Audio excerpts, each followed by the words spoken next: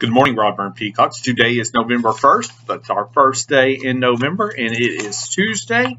And we are going to have cheeseburger, some butter and jelly sandwich, baked beans, french fries, broccoli and celery with ranch, fresh apples, mandarin oranges, lettuce and tomato, pickles, fat-free chocolate milk, and white milk. Let's go on and say the Pledge of Allegiance.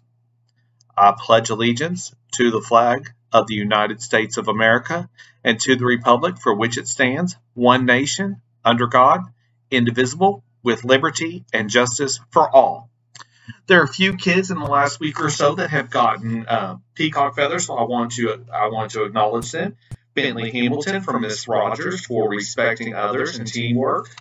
Hazel Bowman from Miss Rogers, super hard worker, staying focused and trying my best. Bo Barrett from Miss Rogers, full of kindness. That's my favorite, full of kindness. Wade Keller from Miss Keaton, staying focused, trying my best, respecting others.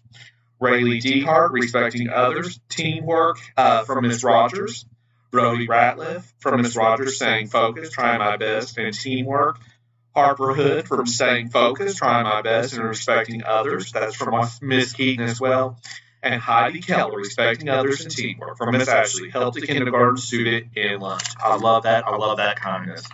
Boys and girls, I hope you all had a great time at the pep rally. Well, it wasn't a pep rally, at the assembly yesterday.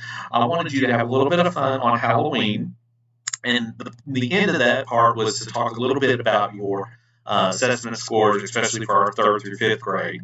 I'm super proud of you all. You should be super proud of yourself. You've worked really hard. This is an amazing school with amazing students and amazing staff. And we should, like I said, we should all be proud. We had the highest math and reading scores in the district, and that is something we should definitely be proud of. I know we're going to grow even more. I know we're going to achieve our 4,500 points for math, and we'll be talking about that more later in the week. I hope you have a wonderful day. Just know I'm super proud of you, and I hope you have a wonderful day.